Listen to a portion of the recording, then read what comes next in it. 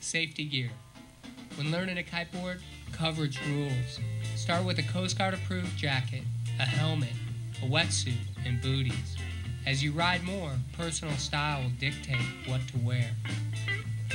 There's a lot of options when looking at safety gear. Here the rider's chosen a more streamlined flotation jacket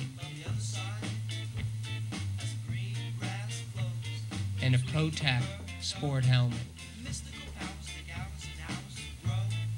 A kiteboard specific jacket is the impact jacket. It's got less float, but it's very form-fitting, and it'll save you when you get laid out on those advanced moves. Again, we have the ProTech sport helmet.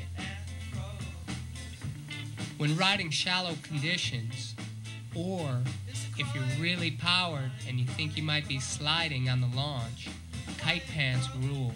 We have our helmet, impact jacket, and coverage in our kite pants. Your jacket or harness should have a place to store the kite knife. Remember, the kite knife is a crucial piece of safety equipment. You can use it to cut your lines when in trouble, but a kite knife should never cut you.